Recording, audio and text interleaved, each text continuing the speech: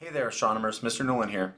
I wanted to play with our HR diagram to add some labels. I wanted to show you how to do that. So I've added a few more data points here to make it a little bit more clear what I mean. I'm going to go ahead and select the H column and I like we did in class, and I'm going to insert a chart, and we're going to confirm that it's a scatter chart, which it is.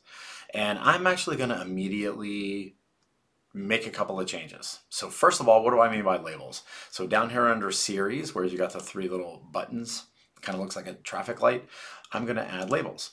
And it's going to guess that I want to use the data from the actual column, but I'm going to tell it, nope, I'm going to select my own data range, and I'm going to select the star names.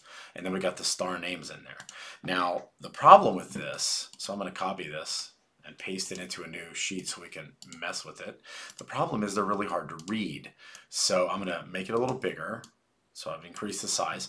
And if I click on, actually let's zoom in a touch and look at this clump. They're really hard to read.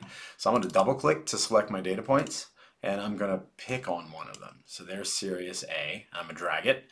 I'm going to click on Alcor. There, move that one out of the way. Let's move Mizar B there, and Castor B there, and Castor A there. Notice it's below it. Let's move that a little bit more. Hang on. Sometimes you have to play with a little to let it tell you, so you can select what you've actually wanted. And let's zoom back out. And now you can actually not only do the stars that we put on the HR diagram have labels. Here, I moved that where it didn't need to be. But those labels are the stars' names, and they're actually in the right place. So I hope this was useful.